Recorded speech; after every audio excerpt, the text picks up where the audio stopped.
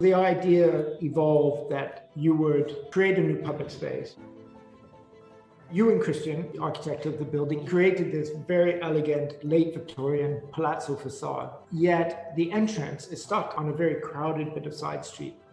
Here are the contractors starting to move the historic railings. Almost immediately, the facade came back to life. This is the new forecourt with Henry Irving pulled forward a gentle flight of stairs, and you cross a bridge to arrive in the new gallery.